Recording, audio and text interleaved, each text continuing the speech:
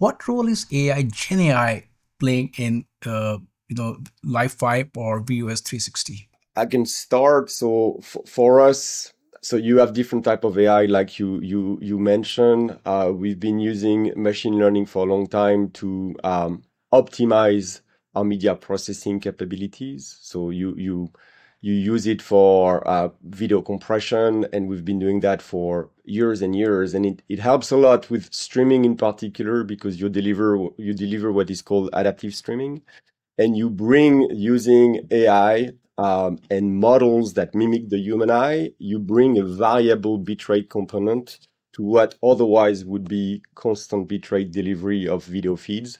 Constant bitrate is not efficient. It's a little technical, but so when you can use AI and those machine learning models to bring a variable component to the delivery, that helps tremendously with the size of the storage and your delivery altogether. You can bring better quality for your users. So we've been doing that for years. And then the generative AI is very exciting, because now you can bring new content to enhance the user experience. In fact, ultimately, you want to increase the user engagement.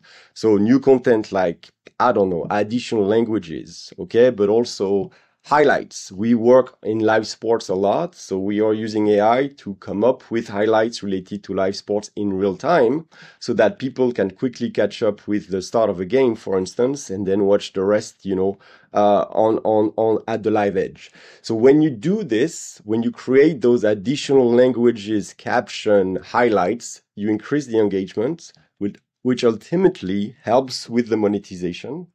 And you see the trend today with ad-supported, subscription tiers.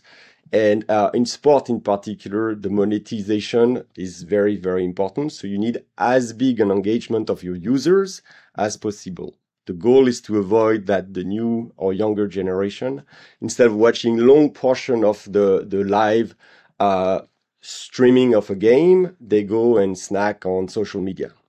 So generative AI helps with the user engagement, ultimately helps with the monetization of those, high value content.